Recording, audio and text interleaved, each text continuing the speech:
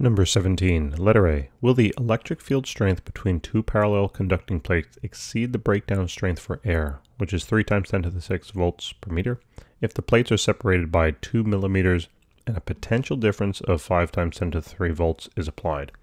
All right, so essentially we need to have find a formula that relates the potential difference V, the distance, and then the electric field strength to one another. And it looks like this equation over here on the right-hand side is the one to do it. Right? This one says that the voltage between 2 points A and B, meaning 2 parallel plates, plate A and plate B, would be equal to then the electric field strength between them multiplied by the distance. Remember, the electric field strength between 2 parallel plates is always constant, anywhere between the 2 plates. So I can simply solve this for E, right, algebraically, just divide out the D, so it's the voltage between A and B, divided by the distance between the 2 plates, and they gave us the values, right? This is nice and easy. This is for letter A, and they said that it was 5 times 10 to the 3rd volts. It was separated by 2 millimeters, but you know by now we need that in meters. So simply just divide that by 1,000, and let's calculate. So we're simply going to now get 5 times 10 to the 3 divided by 0.002. And it works out to be 2.5. And I guess we'll do 2 sig figs. 2.5 times 10 to the 6, I think. And that's in volts per meter.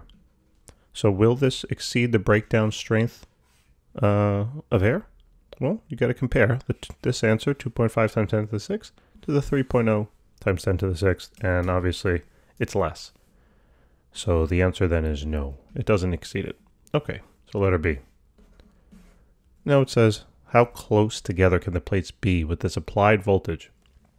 So basically they want us to now find the distance between the 2 plates if it were to just be at the point where the electric field strength would be exceeding that of air. So again, we start with the same formula. The voltage between the 2 points is going to be equal to the electric field strength multiplied by the distance between the plates. And it says how close together, so I got to solve that for D. So D is simply going to be equal to V over E. And then just plug it on in. So there's the same voltage, 5.0 times 10 to the 3rd, all then divided by the electric field strength, which will be the breakdown strength of air, times 10 to the 6th. And let's throw that on into the calculator. So 5 times 10 to the 3rd divided by 3 times 10 to the 6th. And this works out to be about 1.7 times 10 to the minus 10 to the minus 3.